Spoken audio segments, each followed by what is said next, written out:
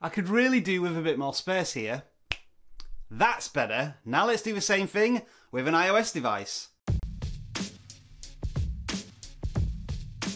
So why am I directing my attention to a phone cleaner or phone optimizer?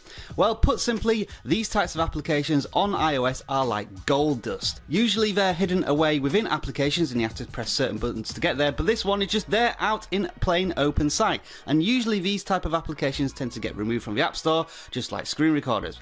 But the name of the application is Magic Phone Cleaner by Daniel Anderson. So make sure you download it from the App Store while you can, and of course it is free.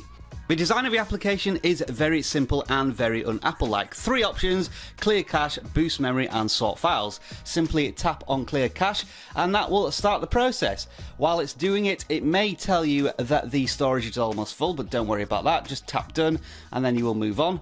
Yes, there are some pretty annoying adverts and they are quite persistent, but once you've got through all them, you should get a nice lovely message saying just how much memory has been freed up, and that's usually cache, something that you can't get access to usually on an iOS device. And boom, there we are, a nice simple 58 meg free.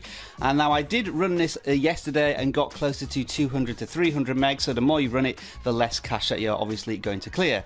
Now, let's be honest, 60 meg isn't that impressive, so I ran exactly the same process on my iPhone 7, which I haven't run this on before, and lo and behold, we got a much more impressive 450 meg cleared of cache. So it really does make a big impact if you haven't optimized your device in quite a while.